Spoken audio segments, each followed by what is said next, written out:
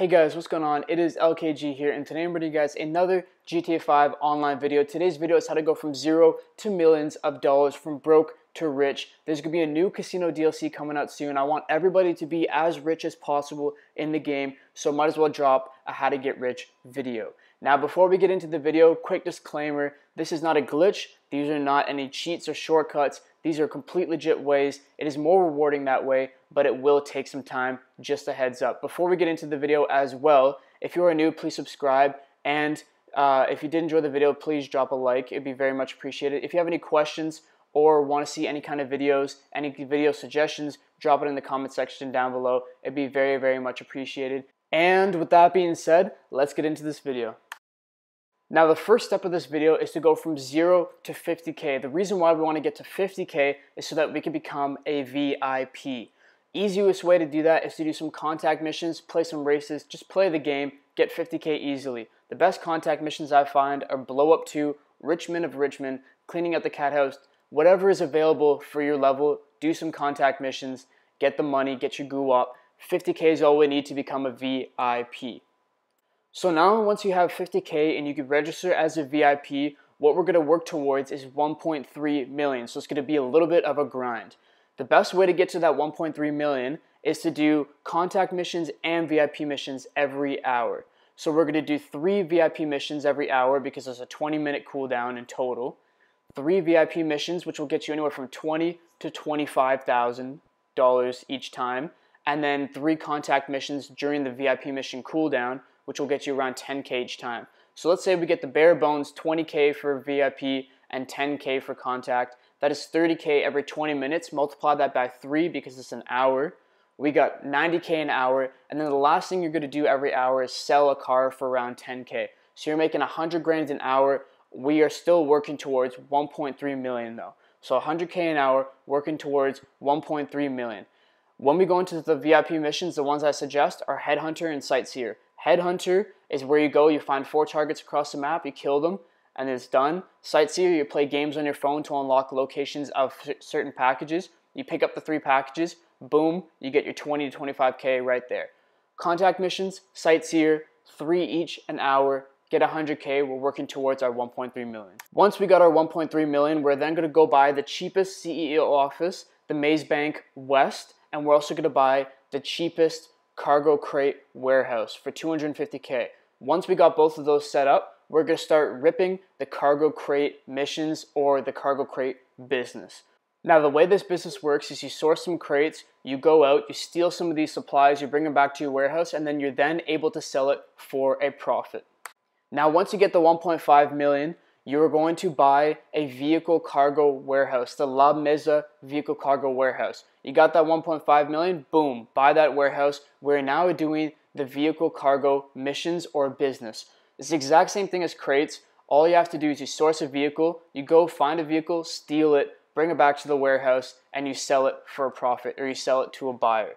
Now, there's 3 kinds of vehicles. There's standard, mid-range, and top range. Standard range will at the most get you 30K, mid-range 50K, top range 80K. So of course, we're going to focus on the top range vehicles. That's where we want to make all of our money.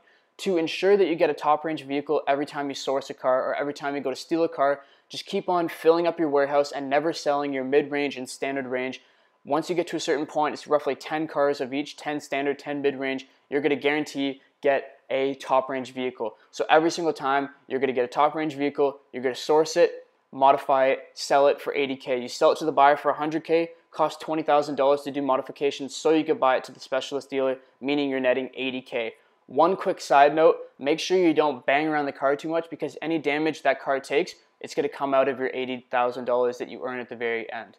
Now, with this method, like the other ones, there's going to be a cooldown. So you could roughly source a vehicle and sell a vehicle every 20 minutes. But during or in that 20 minutes, you have about 5 to 10 minutes of time that you can go and do something else. So what I highly suggest is you go, you source a vehicle, you sell the vehicle, you get 80K right there. In the 5 minutes you have left, you do a sightseer mission.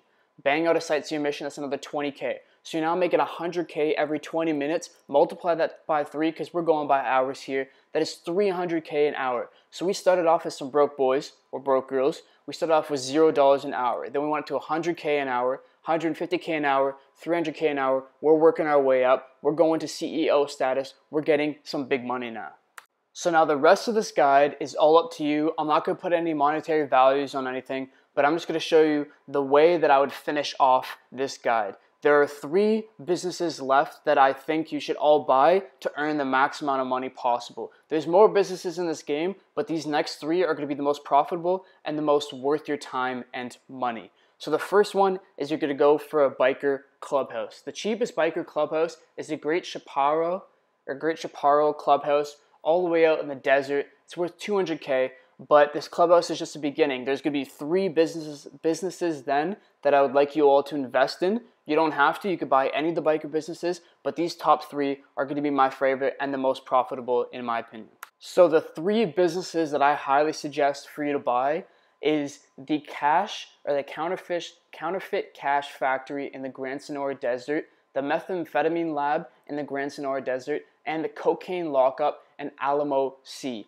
These 3 are the cheapest of each one, and they're all located near the clubhouse that you previously bought. That's why I like it the best. And these are also the 3 businesses that, in my opinion, are more worth your time, the most worth your money. And for all 3 of them, in case you don't understand how the biker businesses work, all you do is just like the cargo crates. You go out, you steal supplies, bring it back, and these businesses accrue product for you that you could sell later on for a profit. You also have the option of buying products, which is going to be like the bunker. You could buy the supplies, but if you want to save the most amount of money possible, go for stealing the product.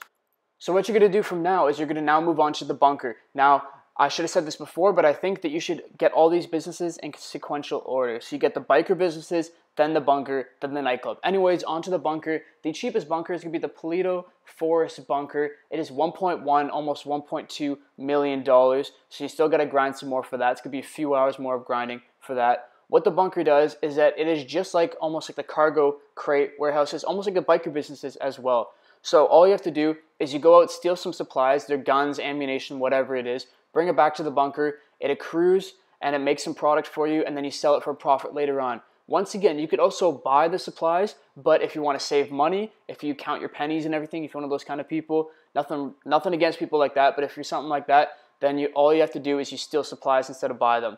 But be warned, when you steal supplies, it doesn't guarantee that you get the full supply bar. When you buy supplies, it guarantees you get the full supply bar. All up to you, depending on how much time you have, depending on how much money you want to spend or save, it's all up to you. Now, before we get into the very last business, I'm quickly going to say for all 3 of these businesses, biker, bunker, and the nightclub, there are upgrades. There's equipment upgrade, staff upgrade, and production upgrade, whatever it is. These actually do help your business. It allows you to accrue product faster and the product to be worth more. That is up to you, though. They're very expensive upgrades for all of them, but it is completely up to you. If you have the extra money to spend, go for it because it really does make a difference. Just remember, this is going to add on to the cost of the initial business. Now, going into our final one, it is going to be the nightclub. Now, the cheapest nightclub is the Ellis Island nightclub. It's way down at the bottom of the map, way down south. It is around $1 million. So the cheapest nightclub is going to be around $1 million, and it's probably going to be the best investment you've ever made on this game. But it is only going to be the best investment you ever made if you buy it after purchasing all of these businesses. The reason why is the nightclub is a way to make passive income through all of your previous businesses. So with the nightclub comes technicians, comes a warehouse, all this stuff. The nightclub has technicians, or what you could say workers or employees for you, that go to your other businesses that you already own, and they take or they make product from those businesses to add on and to keep in the nightclub. So let's say you have a biker business. That biker business you're running on your own, you're stealing supplies, making money with it, but now you have a technician that's assigned to that biker business. You are now also making an additional income or additional money within the nightclub for that business. So when you go into the nightclub, you'll see there's all the businesses are laid out. There is 8 of them total, 7 of them total, my bad. 7 total, and they're going to correspond with the bunker, they're going to correspond with the biker, the methamphetamine lab, the cocaine lockup. They're going to correspond with your CEO crates, with the cash factory, with the weed farm. They're going to correspond. You buy or you hire technicians, they go to those businesses and now they're making supplementary income for you. So this can get you anywhere from like 50 to 100K an hour completely passive because you don't have to do anything. The technicians are doing the work for you, which is why this is going to be the best investment you've ever made on this game, because you have to do zero work. You could go AFK on security cameras. You don't have to do anything and you're making a ton of money. But like I said, you're going to have to make sure you do this after finishing or buying all the other businesses, because then and only then can you max out your money. All right. So now we've reached the end of this whole process, this whole guide. You started off with 50K, you grinded to 1.3 million. You now own a CEO office. You own cargo crate warehouse. You also own now a vehicle cargo warehouse. Then you get a biker clubhouse. You hopefully bought the cocaine lockup, the methamphetamine lab, and the cash creation factory. You then went on to buy the bunker business, and you now are gun running. And finally, you go onto the nightclub and you hire 5 technicians to run all 5 of those businesses. You want to run the sporting goods, the pharmaceutical, you want to run the South American imports, the cash creation, and finally the CEO or the cargo crates, the special crates. You were running all those in your nightclub. So we went from making $0 an hour to 100K an hour to 150K an hour, 300K, 4 to 450K with the biker businesses, 5 to 600K with all the businesses combined. This is easy money, and I really hope you enjoyed this guide. If you did, drop a like on the video. If you are new, subscribe. It'd be very much appreciated. Drop a comment in the comment section down below on any videos you want to see, any questions about this video, and feel free, I'll answer any of them. Thank you all for watching, and I'll see you guys next time. Peace.